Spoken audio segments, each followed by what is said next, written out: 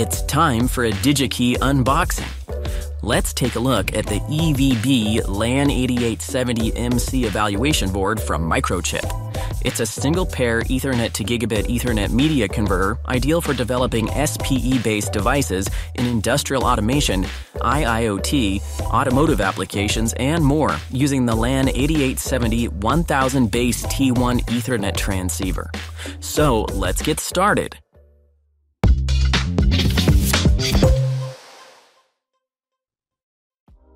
Inside the box, you'll find the evaluation board with a standard RJ45 connector on one side and an automotive SPE connector on the other end.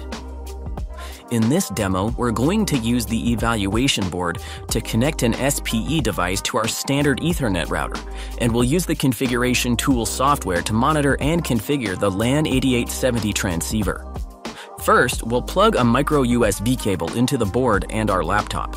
This provides power to the eval board and a COM port for communication.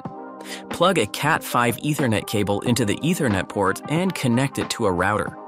Finally, plug an automotive SPE cable into the board and an SPE device, and the LAN8870 will provide the conversion from 100 or 1000 base T1 to gigabit Ethernet, with support for RGMII and SGMII MAC interfaces.